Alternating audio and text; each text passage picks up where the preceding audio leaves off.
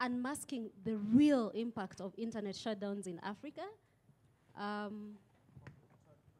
Please have a seat. We have a very exciting panel with us. They're all gonna introduce themselves because some of their names are too hard for Kenyans to pronounce. But they're all gonna introduce themselves. They bring different perspectives. We have civil society, we have business, telcos, we have international NGOs, and we have legal perspectives. So please take a seat. We're just about to start.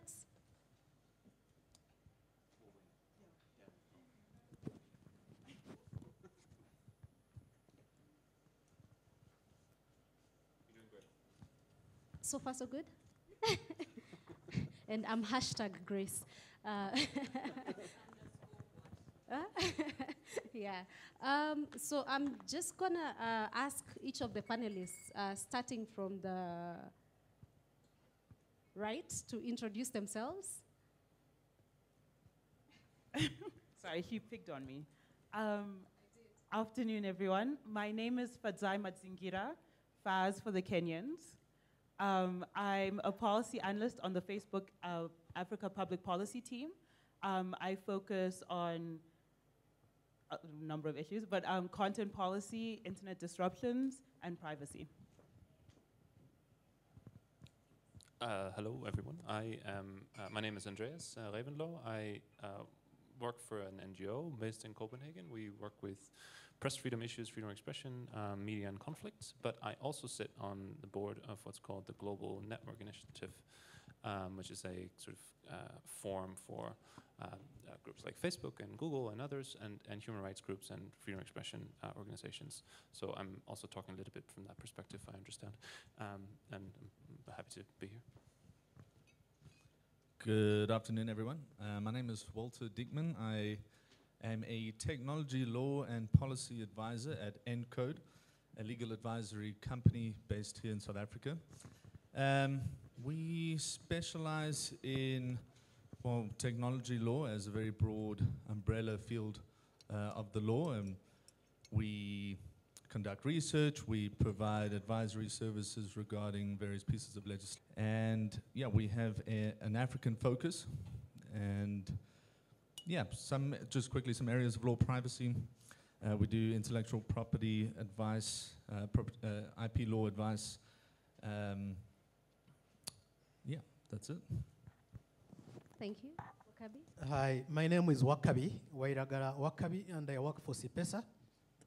We also specialize in many things, including this forum. Thank you for bringing us here, Wakabi.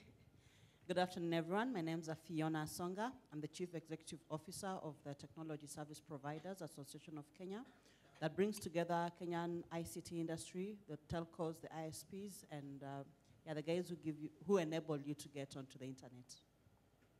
Thank you, Fiona. And without picking on you, Fadzai, I just have to explain that Fadzai spends a lot of time in Kenya, so we people who also spend a lot of time in Kenya are normally happy to just speak on her. So without picking on you, maybe you could just start by telling us why Facebook, which is not an ISP, would be interested in measuring the impact of shutdowns on the economy. Thanks, Grace. I consider myself an honorary Kenyan, so it's okay. I think perhaps the best place to start is to just reiterate Facebook's mission, which is to give people the power to build communities and bring the world closer together. And in order to do that, we've got to, we think about what barriers there are to do that, and part of that is obviously internet disruption. So trying to think through barriers to freedom of expression, trying to think through to barriers of how to get people to connect. From an Africa public policy perspective specifically, was the recognition that internet disruptions in sub-Saharan, well, in Africa, have increased threefold over the last 2 to 3 years. And that for us means that we needed to sit and think about why that is happening. What are the root causes behind that?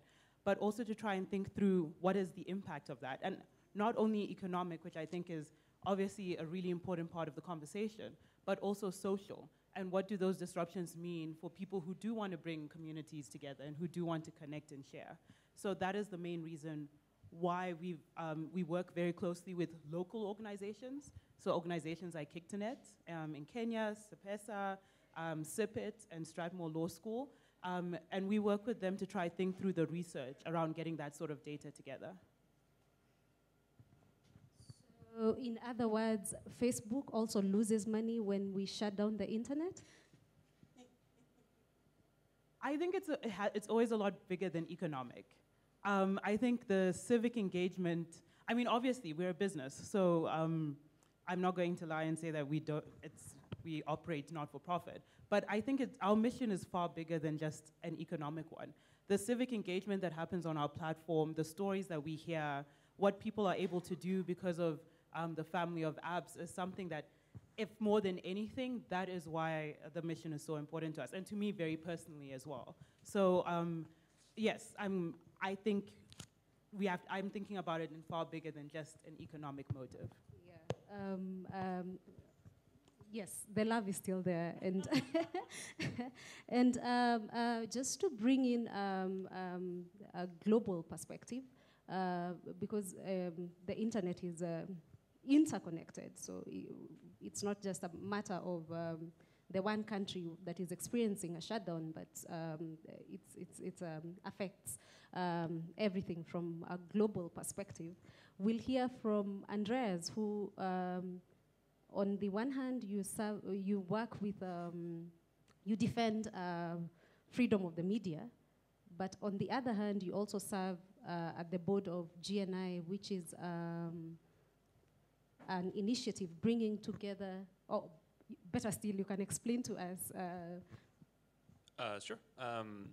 GNI is a forum for, as I said before, tech companies and telecommunications companies and human rights groups to come together and have some of the tricky conversations around when, let's say, in the rare instance that a national law doesn't comply with international standards on human rights, to see how companies are doing in terms of conforming to their commitments to international human rights standards, and how they're dealing with the national settings. And that's a sort of a trusted space to have that conversation with groups like Human Rights Watch and CPJ and Internews and the organization that I represent. So to bring the discussion into a forum where there can be a little bit of a frank discussion.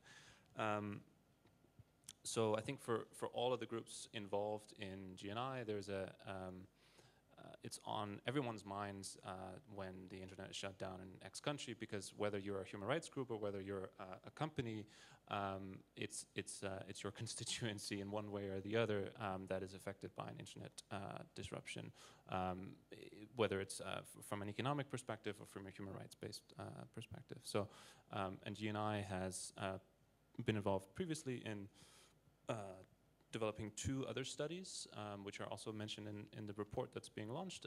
One done by Deloitte and another done by the Brookings Institution, which didn't have a regional or local perspective, but sort of looked at internet, the economic impact of internet disruption more generally, and also has in the past encouraged localized versions of these types of studies to take into account the unique nature, for example, in Africa, of how ICT affects the economy. So that's where GNI's stake in it, if you will, and yeah. So that's. Thank you, Andreas. Do you think, just a really quick follow-up, do you think these kind of global initiatives are having any impact on the African scene? Because GNI gives out statements all the time, but we still continue to have shutdowns in Africa. So do you think you're having any impact? I think it's very difficult to say anything about statements, whether they have any impact in general, whether they come from GNI or anyone else. I think studies like this that look at the economic impact of disruptions, for example, is really, hitting governments where it hurts around the statements and sort of public outrage campaigns and so on. I think are need to go hand in hand with these other types of initiatives that have that show the tangible economic losses for a country's GDP. Okay, and Fiona, maybe to come to you and to connect with what Andreas is saying about trying to show governments how the internet is connected to what governments are supposed to be doing, which is making an economic environment that is good for their people. You have been involved in several initiatives to like a different approach to addressing this problem of internet shutdowns. I know in one of these initiatives you had proposed that governments that shut down the internet should also be shut off from the internet. So maybe to get your thoughts on the economic impact of shutdowns and some of the ways you think that we could be addressing this problem. To start with, in order for government to be able to, one of the things governments need to do to be able to create a suitable economic environment is to leverage on existing technologies. ICT is one of those technologies that governments should be able to leverage on so that they can be able to create a conducive economic environment for all economic sectors. Because ICT is a driver for other sectors, an enabler for other sectors to grow and to be more efficient, more effective, better service delivery, and really just streamline things. Now, part of the challenge is that many governments have not yet gotten to a level where they appreciate that, at least in this part of the world. And for the governments that have, I'll take Kenya as a case study, because it's one government that collects a revenue of close to 2 billion daily on the different government platforms that are run. We've got the CIPESA, which transacts 1.5 billion every day in terms of Kenyan citizens or those on M-Pesa transferring money from one person to another. There is the Kenya Revenue Authority system that collects up to $500 million daily. And for that, even when the exchange point is down, they go public to the press and they now announce us in the papers that we have interfered with the network. And then there is the Huduma centers, which are the citizens' interactive areas for government services, which transact on a daily basis up to currently up to $40 million. And we have only had them in about 5 constituencies. 5 counties. We are yet to reach out to the other 42 counties in Kenya. So by the time that happens, then you can see the dependence of government on the ICT infrastructure. In that kind of a scenario, the conversation is very different. And that is why coming into the Kenyan election, it was easier for us to just tell the government, we don't want an internet shutdown. And every government office, the regulator, the minister, the office of the president, all committed on not having an internet shutdown. In other countries, it is different because the government is not dependent on the internet. The citizens are dependent on the internet for their business activities, which the government has not yet understood or may not be aware of. And as a result, when the government is shutting down the internet, they are forgetting that if these businesses do not operate, then they cannot get revenue. It eats into the ability of those businesses to file taxes. And if a government cannot collect revenue in the form of taxes, then how will they operate? So without realizing it, the governments are actually shooting themselves in the foot every time they instigate a shutdown. And so following the long period of internet shutdown in Cameroon, 3 Kenyans came together, 3 residents of Kenya, some are Kenyans, others were not, but we are resident in Kenya, homed in Kenya. We came together and we discussed the challenges that there were, and we thought that it would be good to have more pressure on the Cameroonian government to be able to open up the internet.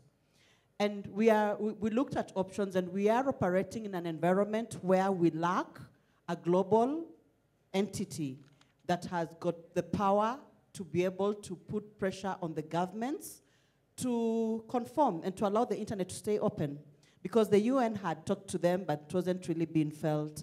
Other governments, African Union, everyone had communicated. There's a lot of press and everything out there. So we wrote a very draconian, please note, very, very archaic and draconian policy proposal as the technical community, where we were proposing to shut down the governments that shut down the internet. So if a government shuts down the internet, we will look at how many days it's done.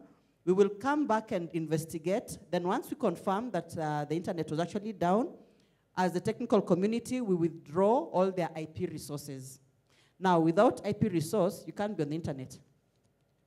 So that way we now end up shutting down the entire country, including all the other businesses. But you see, because it will be a proposal that has been in the public domain, this advance warning. But when we were putting that together, it was really for the main purposes of dangling the stick, because that was the only stick we thought that the Cameroonian government would be able to respond to. 3 days after the proposal went viral, we released it on a Thursday. By Sunday, it had gone round and translated to so many different languages. Some I couldn't even understand, and were being asked to explain ourselves and to comment. And there was a lot of media coverage on the whole proposal. But we knew that the technical community would not be comfortable with that proposal, because the guidelines under which proposals are accepted within the technical community were not met with that proposal. However, it served its purpose. We dangled the stick.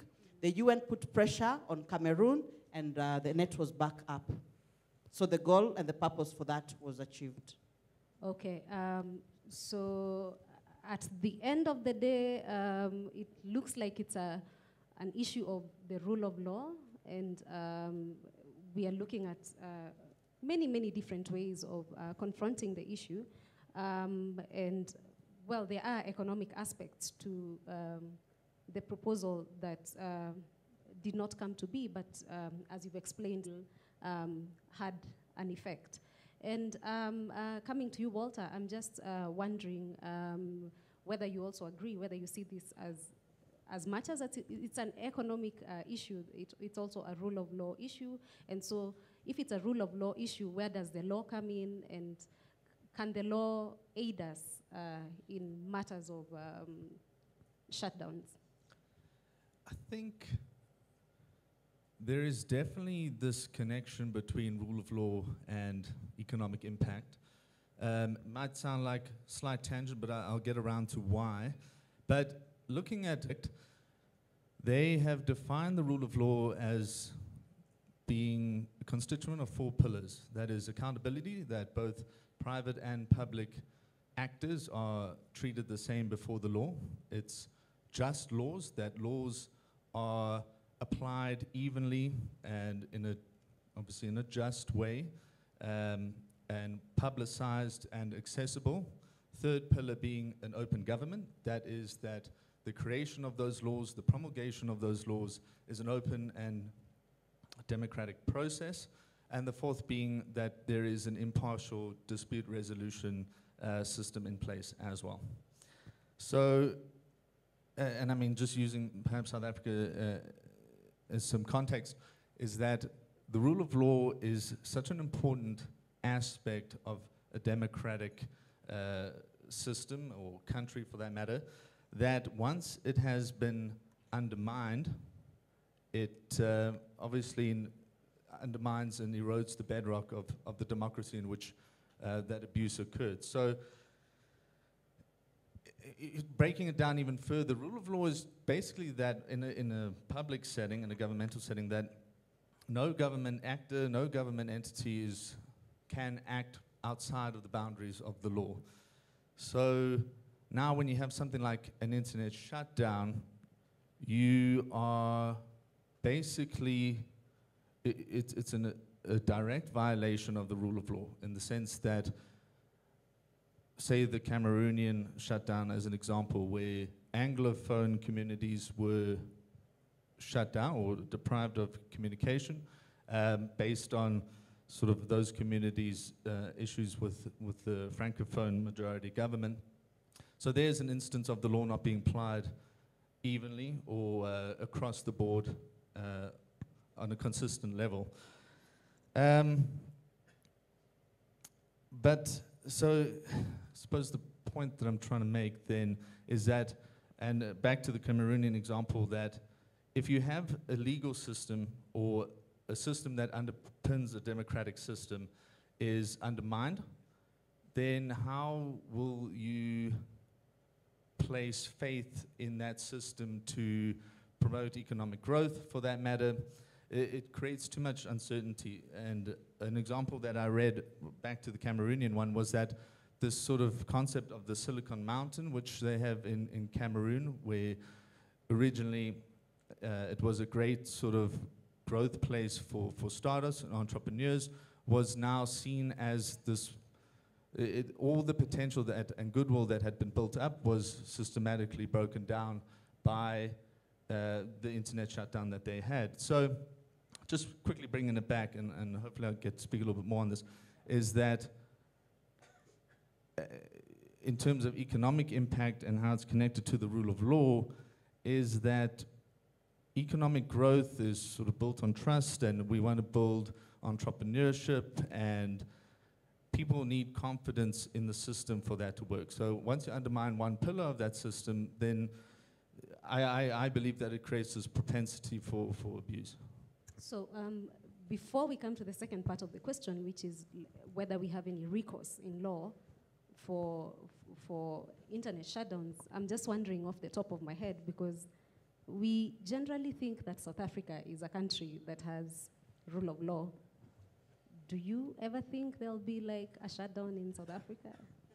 A very good question, and something that I've thought about, and I've always found it slightly difficult to phrase, but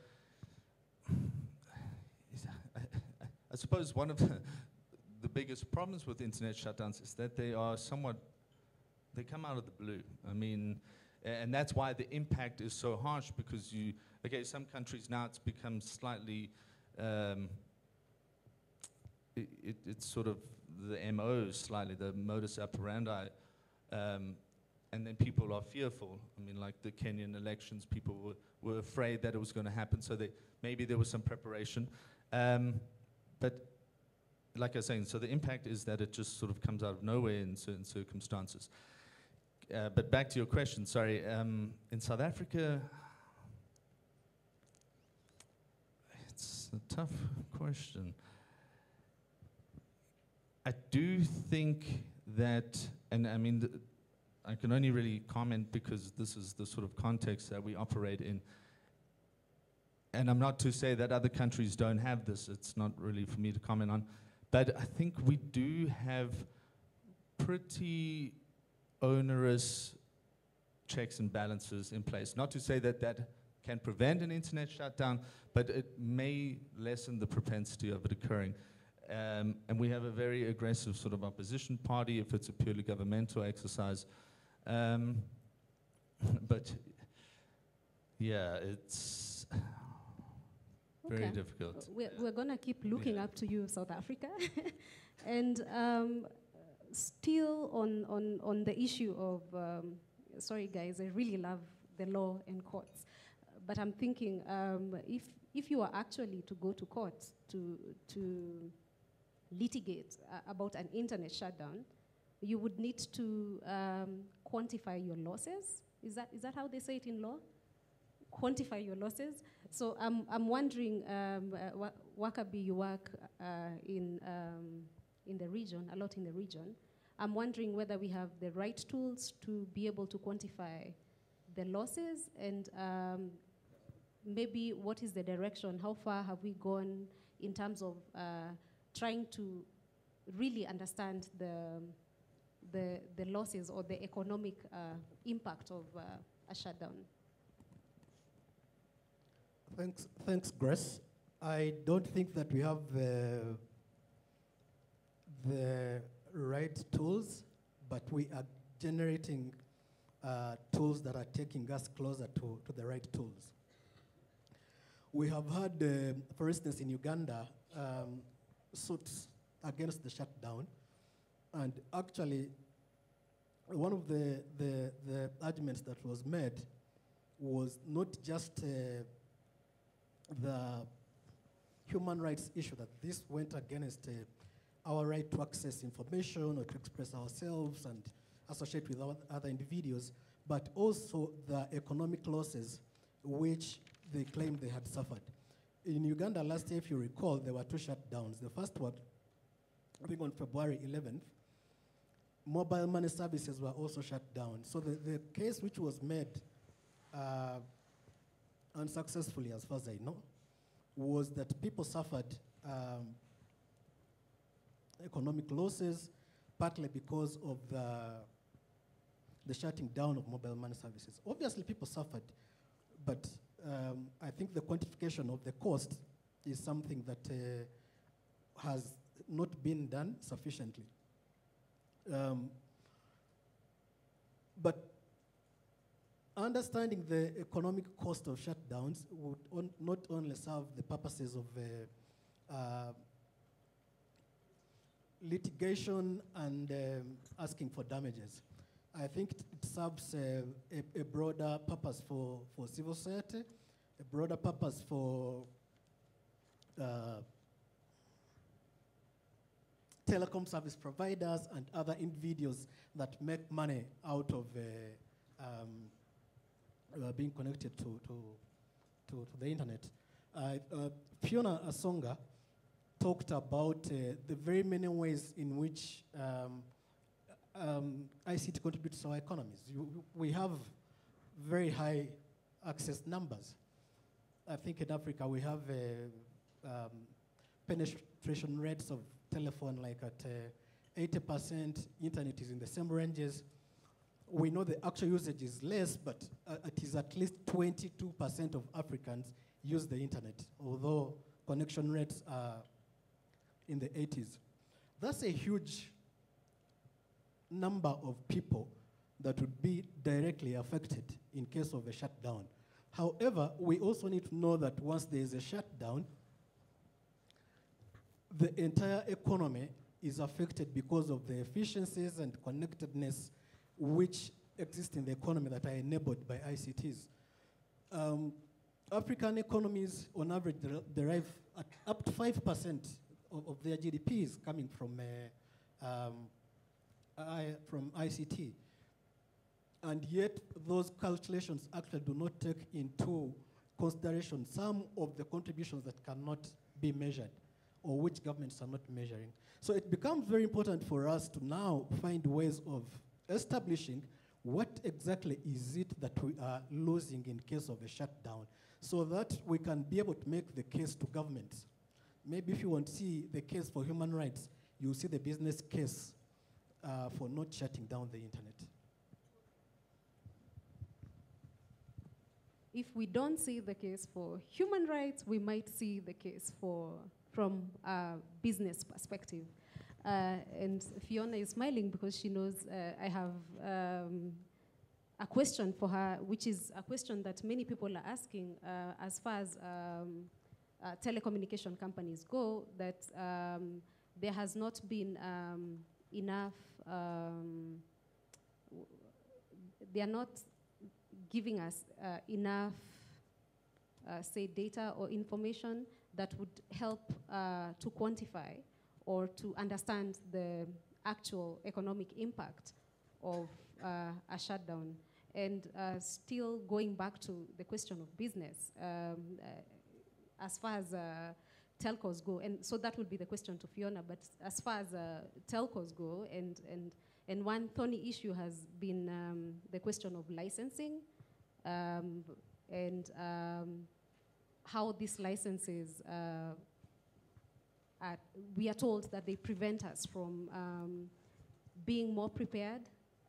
He was talking about the issue of how internet shutdowns just happen out of the blue. So these licenses prevent us from being more prepared, from having prior knowledge about the internet shutdown, because the licenses, which we don't know, most of which we don't know what they contain, but so it becomes an issue of would it help, or is this an issue you're discussing at GNI, if we had more knowledge, if there was more transparency on what these licenses are all about, and would this help us to be more prepared so that we can mitigate the economic losses that occur from these shutdowns? That was for me. Yes, Yeah. hashtag Andrew. Thank you. I'm not sure I'm the right person to really answer that question, but I'll circle it for a little bit. So I think it probably would help. I'm not sure. I don't know the technical details of how it would work, but so I think the obvious challenge I'm a civil society representative on the GNI board, so I'm not necessarily there to kind of argue for the telecommunications companies, but I do see and I do sympathize to some extent with the fact that they are operating within a country that has a legal framework that they need to comply with in one way or another, and that they have local staff, and that there's leverage from the state over these actors. Having said that, it's also a choice for companies to operate in countries. So that's what they have to deal with. But I think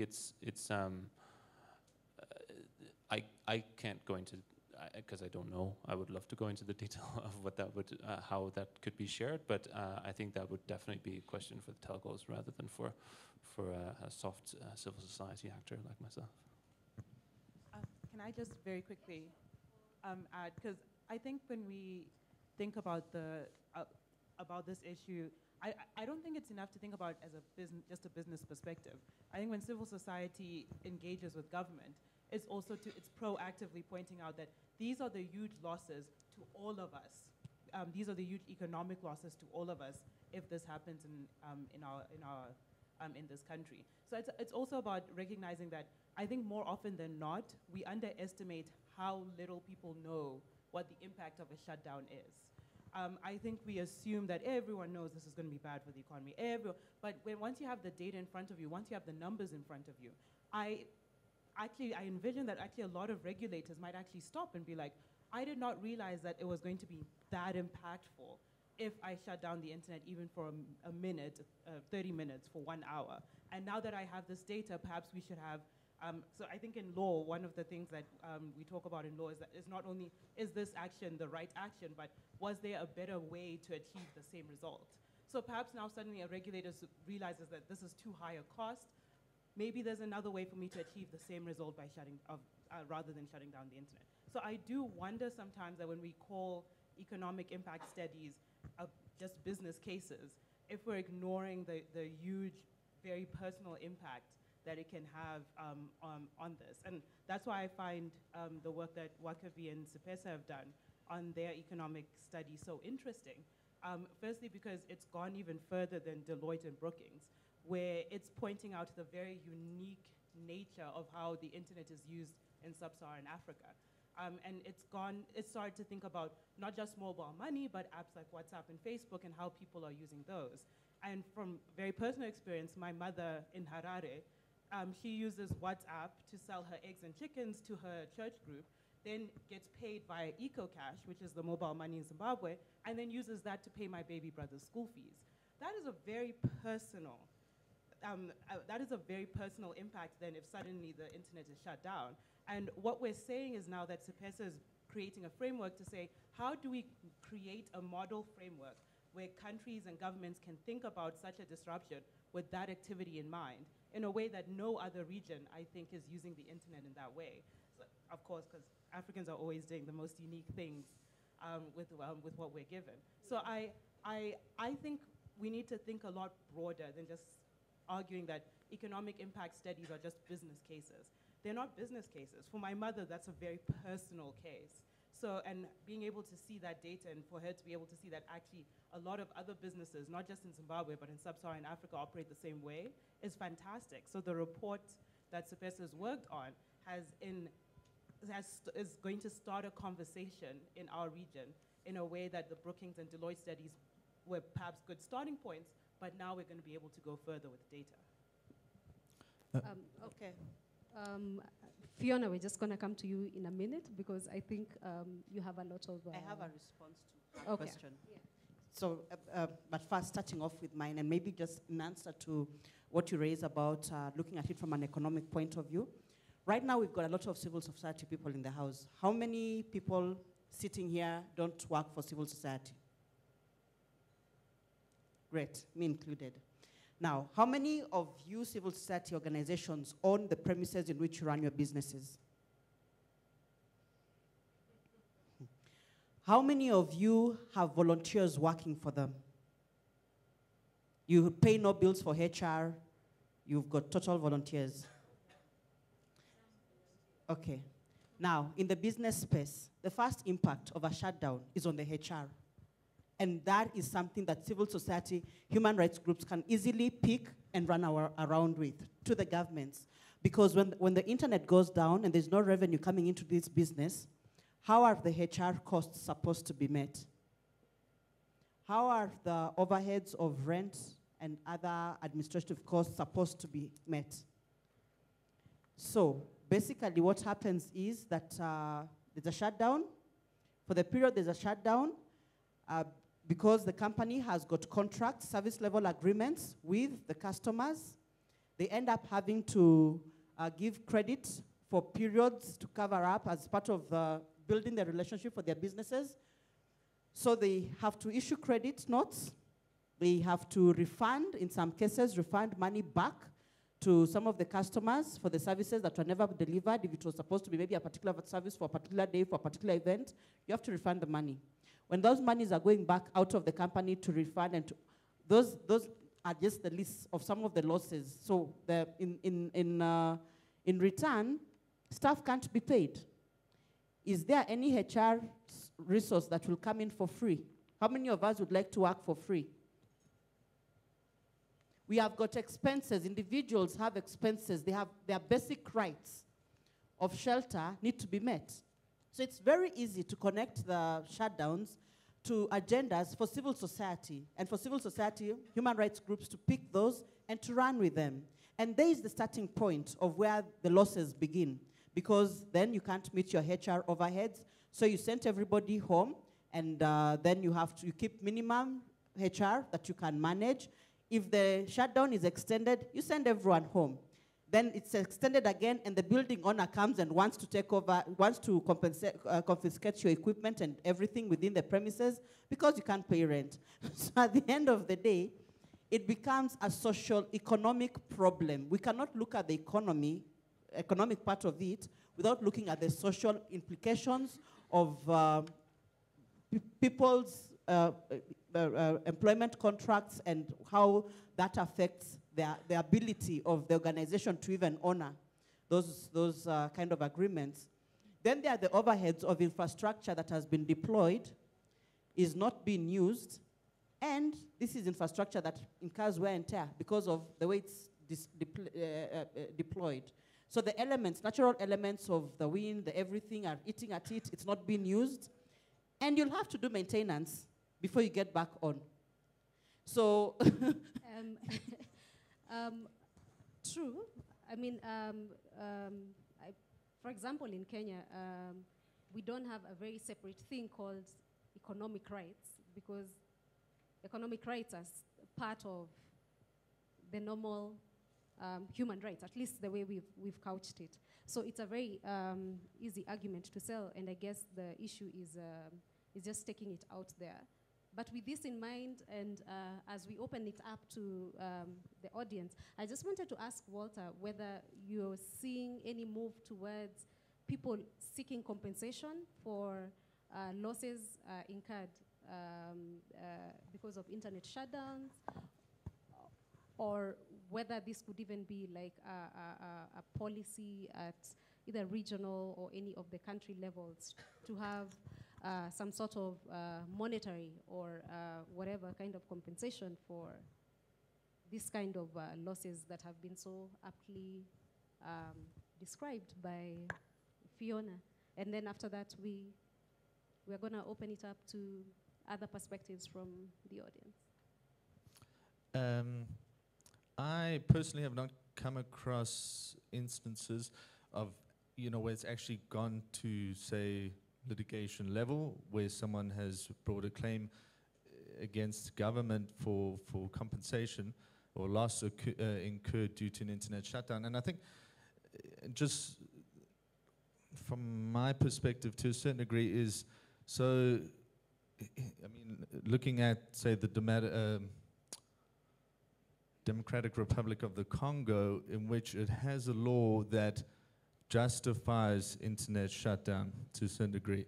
So if a shutdown occurs under the auspices of the law, in that sense, it's very difficult then to bring a claim against the government to say that, so it's basically a legalized internet shutdown. How can you then bring a claim for compensation against that? And I think that's going to be a very complicated legal argument to make. Maybe that is why it's not as prevalent, because we are well aware of the economic impact of internet shutdowns on a macro level, and like Fiona spoke about now, on a very micro level. And why are we not seeing people approaching the government for compensation? It's not something I've come across yet, but it's well worth further research, though. Sorry, the second part of your... No, that was... Okay, yeah. And Wakabi, Andrew has something to say, but maybe Wakabi can help us understand. What was the question? You can help us understand if there are actually economic losses from shutdowns, but these companies are still up and running. So who's paying for the shutdowns? Or are we going to come to a point where companies will have to pack and go because business has been so bad? Like, it's a bit of a... One of the things which the argument that we make in the report, which we have done, there's just a brief of it available at the reception, but the report is on our website. One of the arguments we make is that the effects of a shutdown actually persist beyond the days over which there is a shutdown. Because supply networks will get affected, overall efficiencies will get affected. Like Fiona was saying, if you are going to pay your workers when you're not earning, that means maybe you are borrowing money and you are going to pay back with interest. So to try and answer your question, who then pays this cost? It is everybody doing the business who earns or whose income is affected by ICT, and there's millions and millions of us, but it's also the national economy, because the GDP ultimately will suffer. Now, to get to the issue of whether an individual or an organization can be able to go and litigate on the basis of having lost income, I really don't know that. But even if that may not be the case, I think there is a lot that we can do with knowing what the economic impact is, and doing advocacy and involving the private sectors who are losing business, the civil society who are not earning, and government officials making the case to them that you are affecting millions of livelihoods, you are negatively affected by economy, by instituting measures which are not necessary and proportionate, harm the economy, overall competitiveness of economies over a long period of time beyond the few days that you may order a shutdown. True. Andreas, then Faz. I just wanted to add on.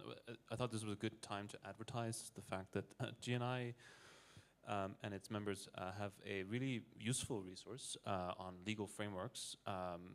For those of us who may be feeling litigious, it's a useful resource if you want to see what the legal situation is.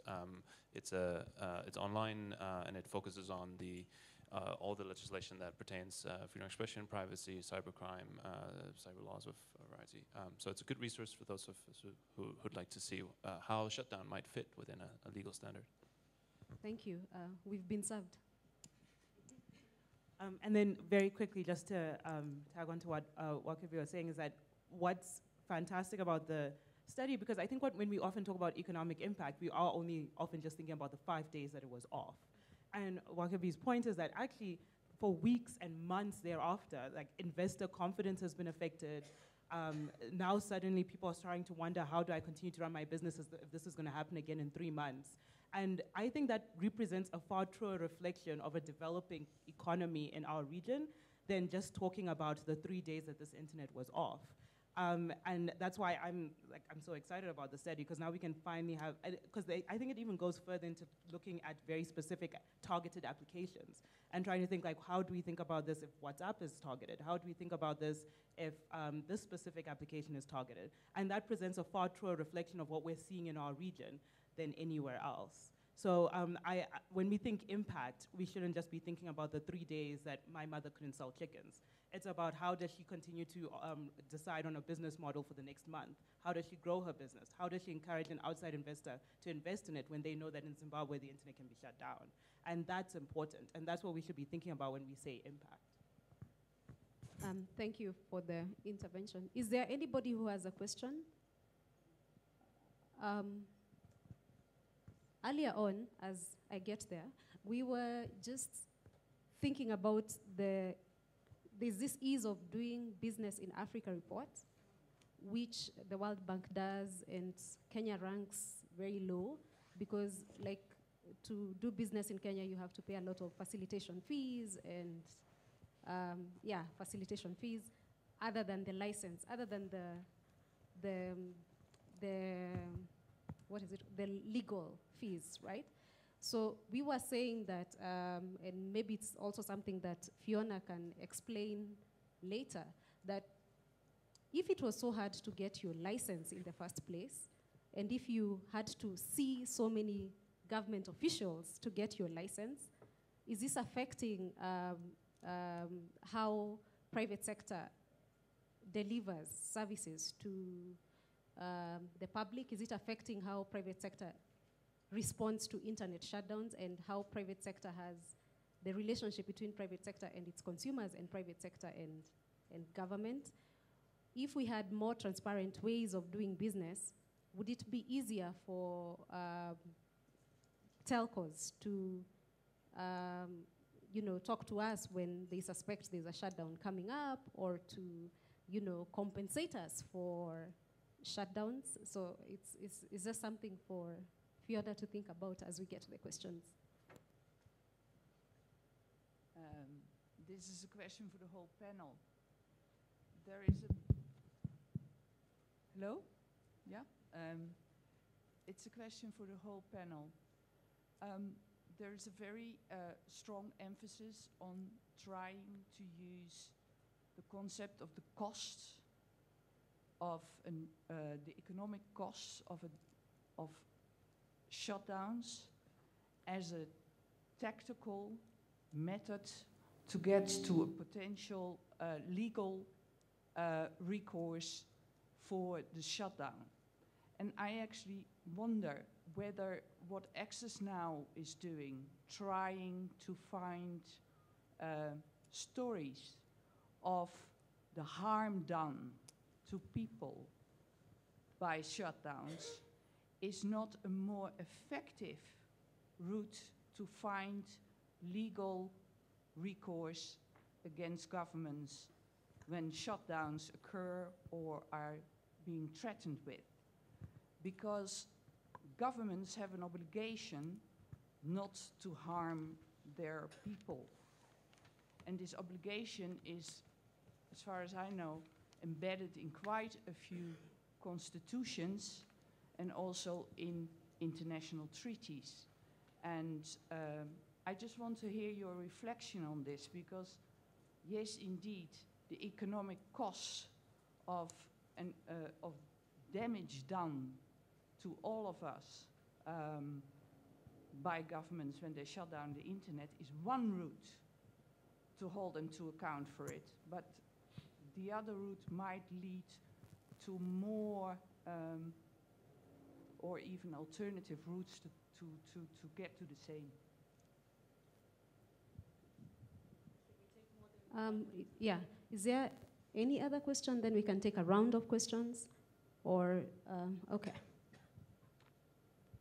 Thank you. I would like to know whether whether the network providers the network operators are actually being assertive enough in defending their customers' rights online?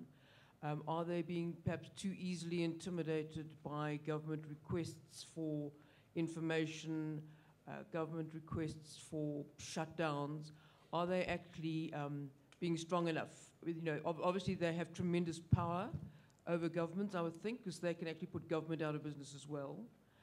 Are they doing enough, do you think, or could you make suggestions on how they could better protect their private customers? Thank you. Is there another one? Okay, so we have 3 questions because I had the privilege. There's the question on corruption and telcos. There's the question of the tactic, using economic impact as a tactic. And then there's the last question on whether telcos are doing enough to protect their relationship with and to deliver their duty to their customers. I don't know who wants to go first. Fiona. I'll go first, and I will. I don't want to answer all of them, so I'll answer the 2 that are specifically on the networks and the business, but leave the others for the other panelists to also chip in. On corruption, yes, corruption sometimes has a significant impact on the ability of the service providers or businesses to be able to engage with government, and normally there is no warning of a shutdown. Case in point, in 2002, the government shut down the Kenya Internet Exchange Point. They just walked in, presented their identification, picked the gear, walked out. It took us 1 whole year going through a court process and mediation with different stakeholders to get that gear back and to turn on the Internet Exchange Point again. So there is never warning from government, and in as far as they help you to set up the business, they don't expect that when they come to shut you down, that relationship counts. It doesn't count. Basically, that's an account that you keep opening every time. It's a new account. Any deposits that have been done into it do not matter. On the issue of whether network operators, ISPs, are being assertive enough, I will say it depends on the regime and the government of the day. If the government is accommodative, it is possible to have the service providers spend time with government officials to create awareness on how the internet ecosystem works and who is likely to suffer the most in the event of a shutdown, so that then they are more aware of what is likely to happen. I tend to believe when government officials understand how the technology works and the impact, they are more likely to empathize and to find other mechanisms of dealing with issues that they have on the internet, as opposed to total shutdowns.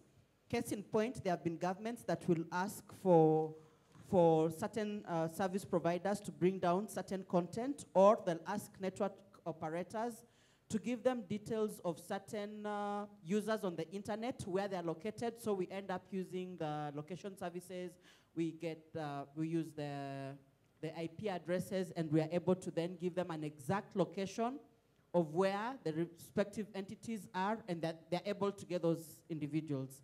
But that is from a government that has taken time to understand how the ecosystem works.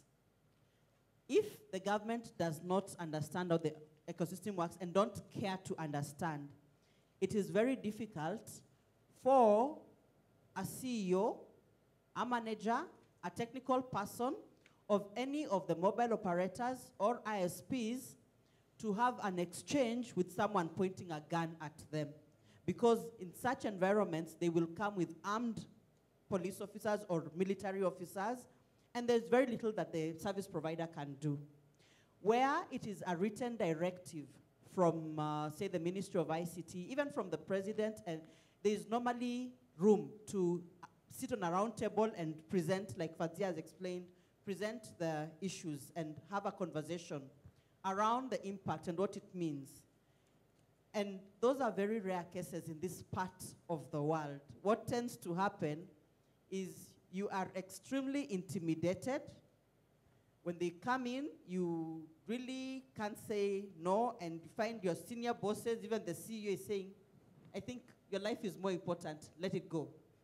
Because at that time, it is a decision between the life of the team who are managing that infrastructure or keeping the infrastructure up and running. That is the decision that a service provider may need to make.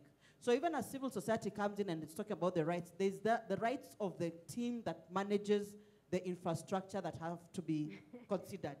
Can I say something small about that before maybe you go to other participants? I think that we understand from their licensing obligations and also fear of other repercussions from governments.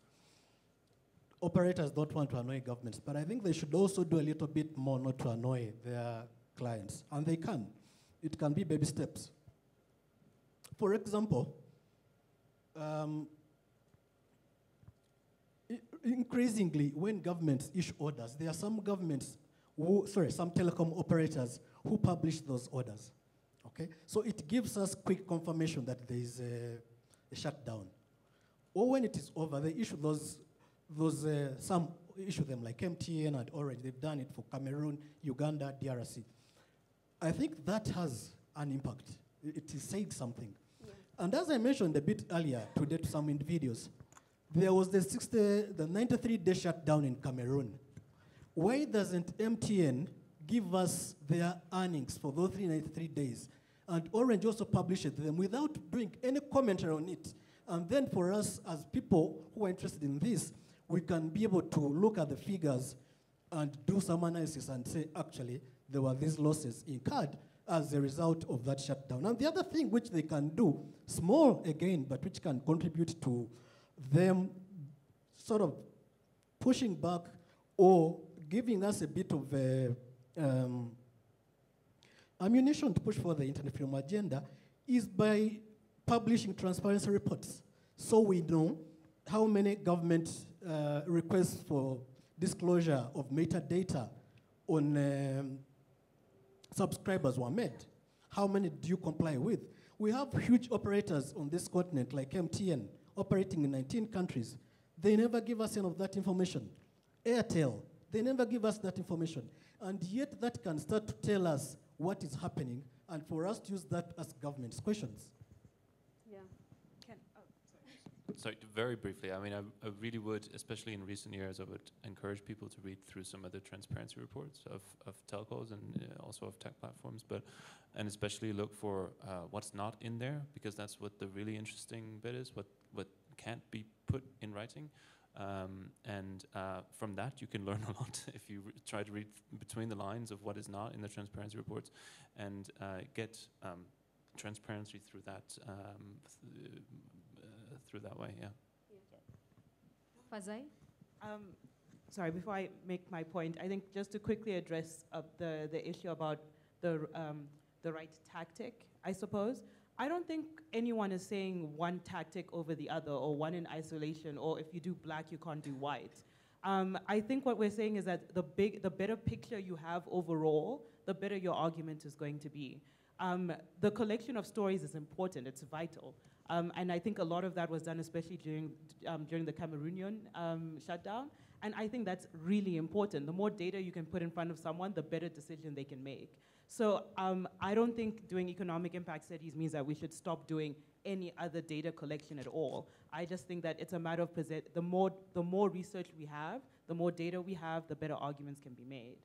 And then very quickly, I think perhaps I even want to push back a little bit on the idea that these conversations around the telcos are rare in our region.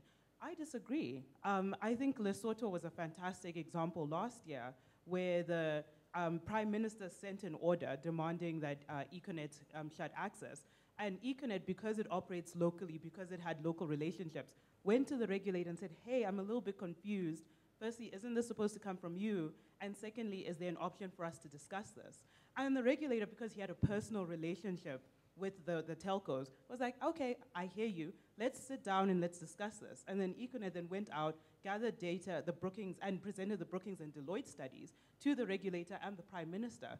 Thereafter, the Prime Minister was like, okay, maybe this is not the greatest idea in the world, and then pulled back the and then pulled back the request. So I think it reiterates my point that I do think regulators regulators or ministries often don't know the impact of what's happening. But I also do think, and to Wakabi's point about baby steps, there's something to be said about encouraging telcos to create relationships within the countries that they operate in. I think Econet did a fantastic job in the way that they dealt with that, because the sort of, I think we all know, is going through a very difficult time. And despite the very difficult time and the very difficult political climate it was operating in, Econet felt confident enough in the relationships that they had built with the ministry and with the regulator to not maybe push back is the wrong word, but to say, can we at least discuss this? Can we hear what are your concerns and issues, and perhaps we can present alternatives. That is why I said when there is a letter, there is room. There is room to negotiate. When it is put in writing in a letter. When it is not in writing in a letter, because sometimes it is just an ambush, it becomes very difficult to then have a negotiation. And I think unless there are other questions, I'm going to ask the panelists to give us some best practices that maybe they've noted from your work, and also no pressure, but to give us sound bites for Twitter. No, I'm just kidding. No pressure. I'm just kidding. But I think it would. It's also important, and this is more personal thing for discussions in Africa, not to be so bogged in the whole. Oh my God, there's so much trouble in Africa. We are always in problems. But also to highlight some of the good things that are happening in the continent. One of which, by the way, is CIPESA's reports on unmasking the economic effects of internet shutdowns, which, as Wakabi has said, is available on the CIPESA website, and there are also briefs at the reception. So I don't know whether we want to start from my favorite person to pick up on, or yeah, we could start with I think that you've framed that so right. I do think that there are definite best practices that do come from our region.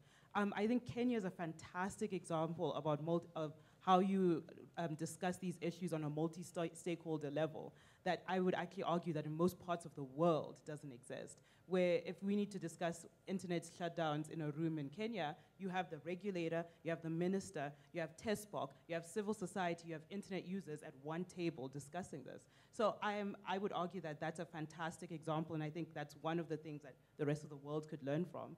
I think the idea of building personal relationships, like I indicated from Lesotho, that is fantastic, and I also think that the rest of the world could learn from.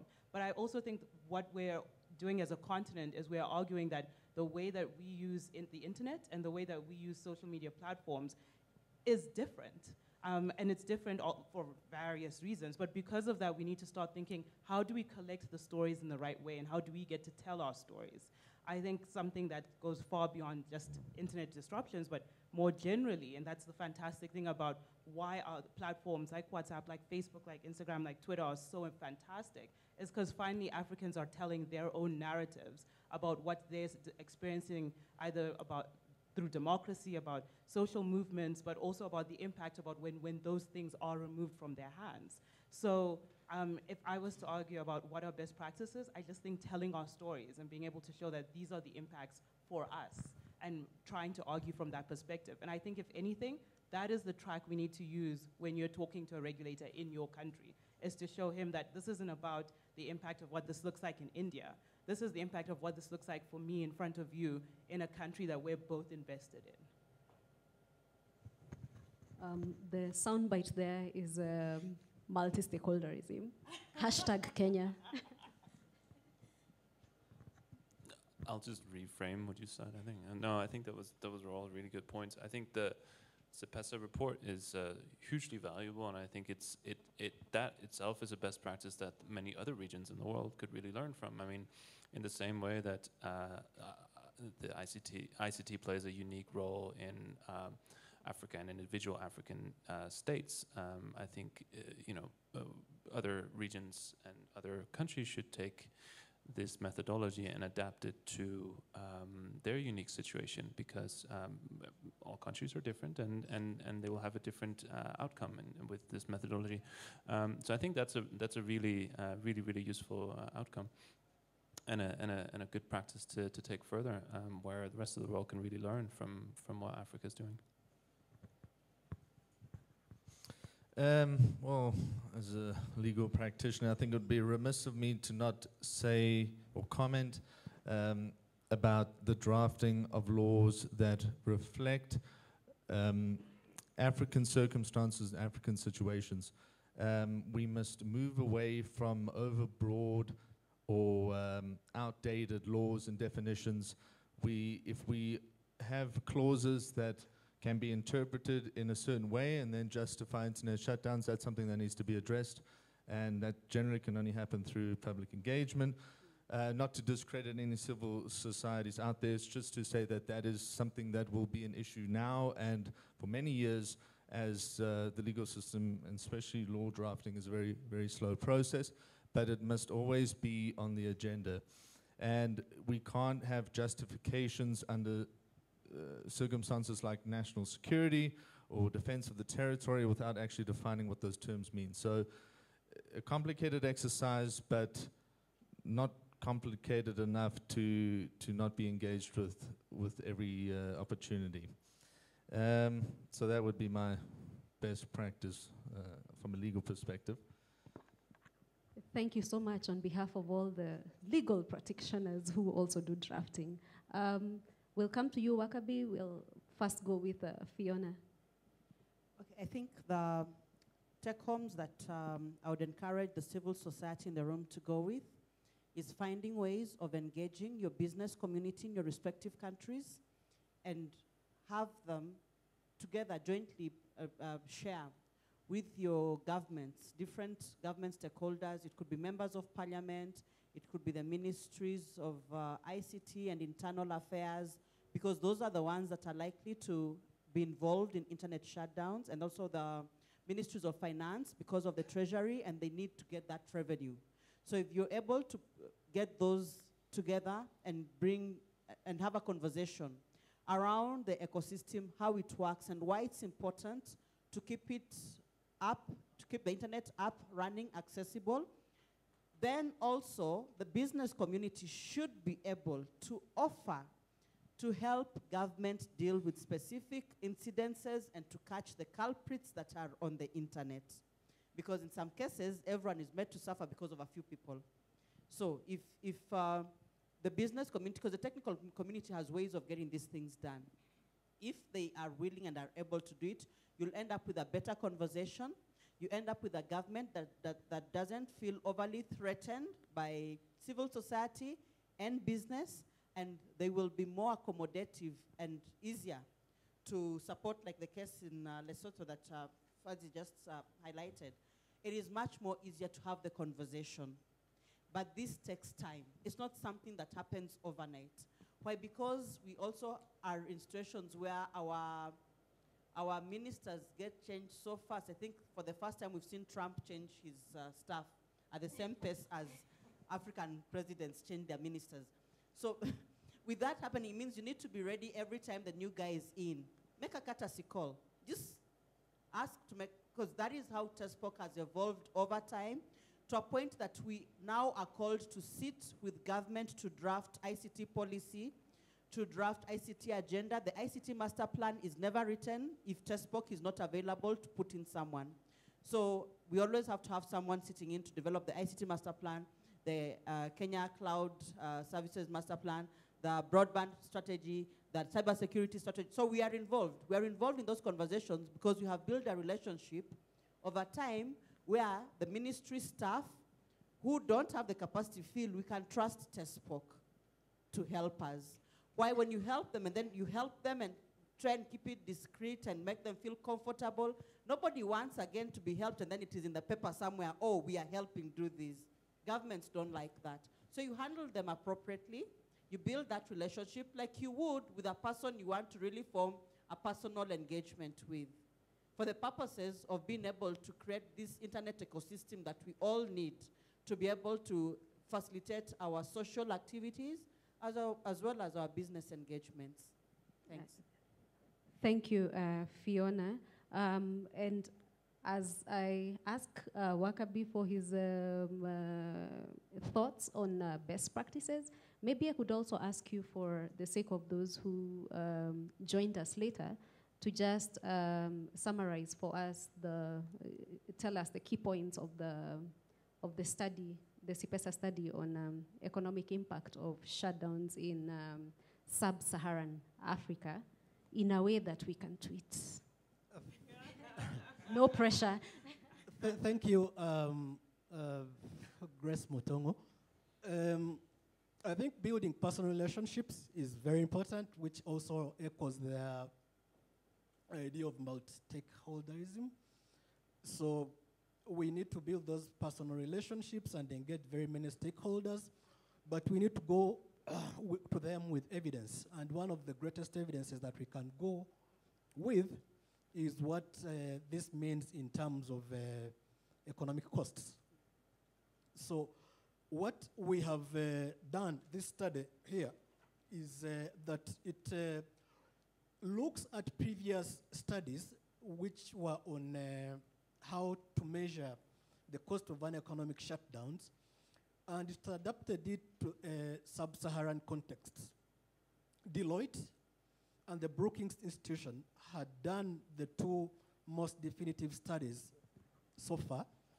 So we took their models, which basically relied on GDP, and applied them to the African context, bearing in mind some unique features, like the use of certain applications, like the place of the mobile connectivity versus other connectivities. And then we also factored in other imperatives, such as loss of confidence in the economy or in the use of ICT as a result of shutdowns. And we came up with a model which can now be used to measure a shutdown, if it is total, and also a partial shutdown that affects only a few applications and services. So we think this can be applicable in very many instances, and we encourage very many people to use it. But we also say that this is not definitive, because there are so many things that can be measured which have not been measured. Just like Deloitte and Brookings measured some things, we added on to the gamut of issues that have been measured, but we did not measure absolutely everything. So this is an estimate, and that is why it is titled the estimate, not a definitive final figure. But it gives us a number which you can make, which you can use to make the case when we are talking to whether it is regulators or policymakers or telecom operators. It makes our life a bit easier. And that's it. Thank you very much. Thank you, Wakabi. I invite everybody to get a copy of the report together with the GNI flyer on... yes, we have a one-pager. It's out there. There's a one-pager that also explains the economic impact. I don't know whether I should announce it in a very old school kind of way or in a very new school kind of way. With that, viewers, we have come to the end of our program. Or whether I should say, we're going to form a WhatsApp group to continue this conversation.